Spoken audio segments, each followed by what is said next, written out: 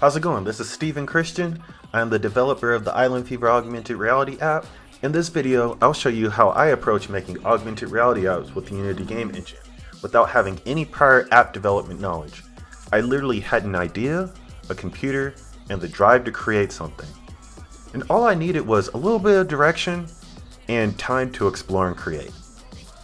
At the end of this video, you will understand how to use the Unity game engine to make an augmented reality app for mobile devices.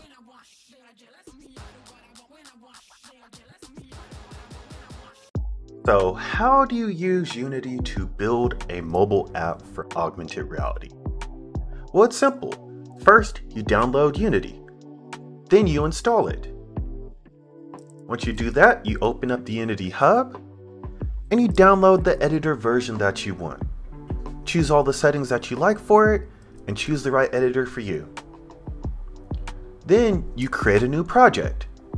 And after you choose the right editor version, you name it and then you open it. Be sure to make sure that you choose 3D project because that's the base project to use. Then you go into your settings and you want to change the build target to whatever device you want to go for. You can always change that later. And then you set up all your project settings with your name, your icon, and all the different settings that allows you to play well on your device. And before you know it, you hit build and you have an app. Voila. So with all the options out there, you probably are asking, why develop apps with Unity? Why would I use the Unity game engine? It's for games and I'm not trying to make games, right? Well, that's what I thought. But Unity is such a robust piece of software that it's really multifaceted. Literally, you could take other apps and other softwares that you're used to, like I'm used to a full Adobe workflow in 2D, and you could take the Photoshop files, you could take the After Effects files, you could take the Animate, if you're working in Blender or ZBrush or Cinema 4D or Maya or even Clip Studio Paint, you can literally export all those files out, import those into the Unity game engine, and then you could create any sort of 2D or 3D animations, any sort of immersive experiences. If you want to make something interactive like a game, if you want to prototype out some simulations, even if you want to explore designing and modeling for UX and UI, even code, and you can create learning modules. More importantly, Unity is perfect for experimentation. And with this project has been a big experiment for me, and it allowed me to explore all the different things that I'm interested in, from coding to animation to designing. And then it goes by this philosophy of building once and deploying everywhere. And so once you have that experience that you take from other softwares, you kit bash in Unity, and then you can export it with the click of a button as an animated video to an Android phone, to an iPhone, to a website, to an Xbox or PS5 or any other game console. Or even if you want to go with the Oculus or any other VR headsets, you could do that.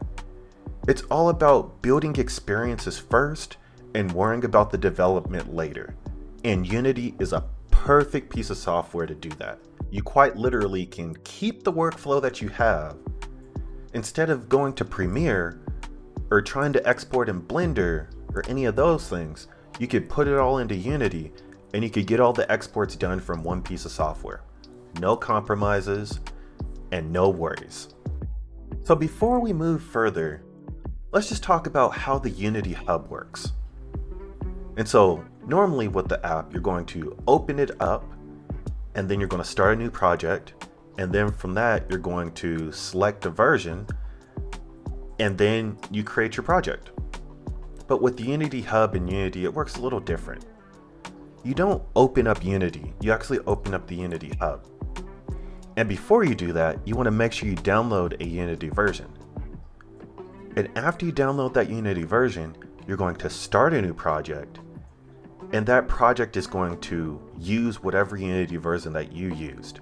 And the best part about that is if you update your Unity version of the editor, then it's not going to change the project at all.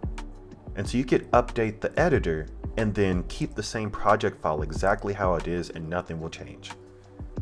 I know I've run into problems with that when I have to update Photoshop or I have to update these various softwares like Blender, where you're essentially creating a new program and then you got to learn all this new stuff.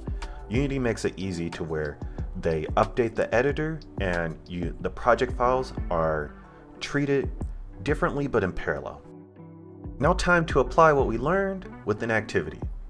We're going to create a Unity project for an augmented reality experience. The key steps are to download and install the Unity game engine, open Unity Hub and download the editor, create a new 3D project, select a build target, and set up the project settings for the project. So let's give it a try and post a reply in the comments to let me know how it goes. If you're not in a hurry, continue with me as I work on the project in real time. Now here we go. So I'm here on unity.com, and if you don't know where to go, first thing is get started. Once you do that, head over to individual and then select personal. And then we'll download the Unity version. With that, I'll download it. Once it's downloaded, then I can go through and open up the Unity Hub. So we're in the Unity Hub right now. And with Unity Hub, you have projects, you have the Learn tab, communities, and installs. Before we get started any further, you want to make sure to add a install to it. And so you could go with the recommended release, or you could go with official releases. Pre-releases, you probably want to hold off on those for now. But best case scenario, go ahead, get that recommended release. And then when you do that, make sure to download Visual Studio, Android build support, and iOS build support. For mobile devices, those are definitely key. You click next, you select I agree, you click next, you select I agree again, you click done, and then it'll download the editor. Since I already have tons of them downloaded, I'm going to skip that part. We'll move on to our project. And so when you start this, if you have multiple editors already, you can click the drop down menu to open one, or you can click new. And so for me, I want to make sure to open it in 2020. And you'll notice that there's a whole bunch of different templates here. For AR, if you're more experienced, you could download this one, or VR or anything like that, or you could change it later on. And we could talk about render pipelines later, but best case scenario, let's just start with our lovely 3D. And so we'll just name it a project. I'll just name it Deep Dives, and we'll click create. And so we're in Unity. And if you're looking at this and you've never seen 3D software before, yes, I know it can be jarring, but it's not that bad. Once you get used to it, and definitely as you follow along with the series, you'll definitely get a good dose of how things work with it. And so the first thing that we want to do is we want to go to File and Build Settings.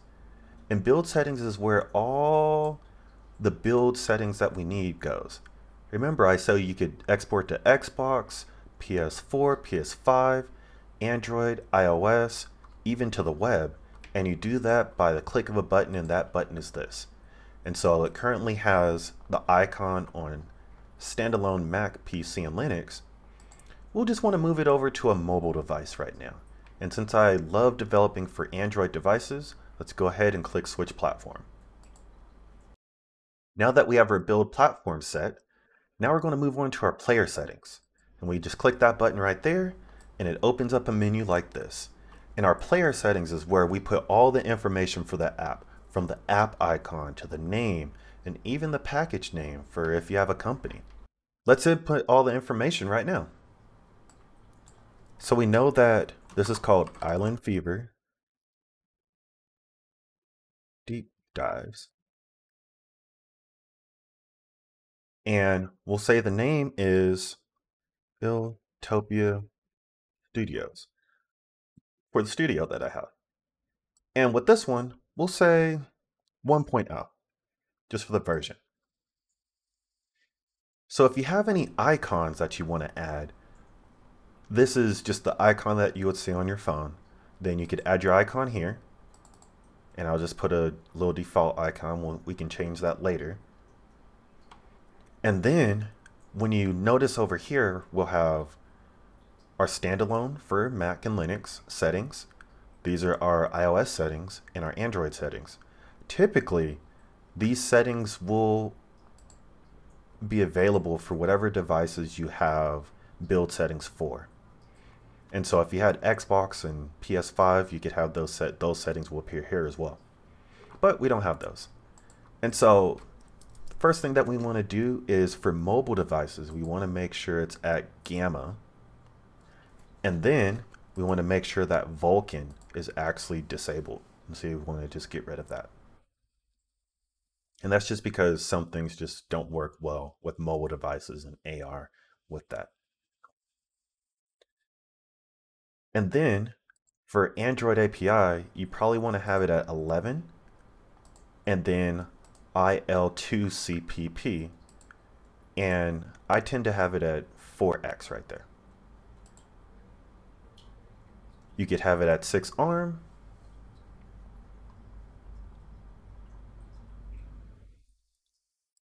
And that tends to be all the stuff that we need for Android. If you want iOS, this tends to be the good settings right here. And so you could have iPad or iPhone only. And then set the standard to Net 4. Typically, if you have camera settings, you have to input the camera settings. So we'll say camera will be used for playing AR experiences. And then if you need to use microphone and location data, you need to input that as well. Otherwise, you should be good.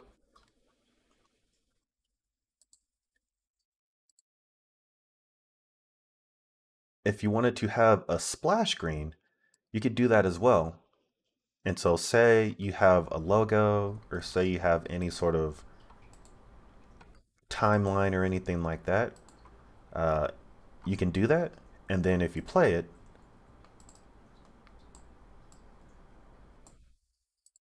it'll show right here.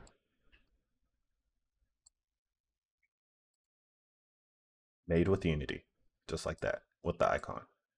So if you have any icons, you can add those here as well. We'll go to the quality settings, and those quality settings are really crucial for mobile devices. And so notice how we have Ultra here, and there's a green check for the computer, but not for iOS and Android. That means that having Ultra settings probably isn't the best for these devices. So let's go ahead and go to the actual green. And this green is for Android and iOS, which is medium. So if you just set that to that, you will have better performance for these. And after you have all that stuff, you pretty much have an app that you can actually deploy to. We don't have the content yet though, so that's a different story, and we'll dive deeper into that. But this is the basics of using Unity to build an app for mobile devices. And we'll be able to use this base app and project to build off of to develop our app with our Eyelnd Feevr deep dives. I appreciate all my Patreon supporters that have made this project possible and are continuing to support me. And again, if you want to get the project files for this project, go ahead and join my Patreon. And if you haven't already, go ahead and join the Discord, because there's a lot of cool stuff, a lot of cool conversations, and that is the best place to reach out to me and help me build this wonderful creative and art tech community. If you like this and other videos, definitely join my Patreon to download the project files and get behind the scenes sneak peeks of new projects. And be a part of the sponsor section at the end of my videos. Download the Eyelnd Feevr augmented reality app at eyelndfeevr.com or search for it on the Apple App Store and Google Play Store. Check out my courses on Skillshare, Gumroad, and Udemy. And don't forget to hit the subscribe button on YouTube and follow me on social media at Stuck on an Island or going to stuckonanisland.com. All the links in the description below.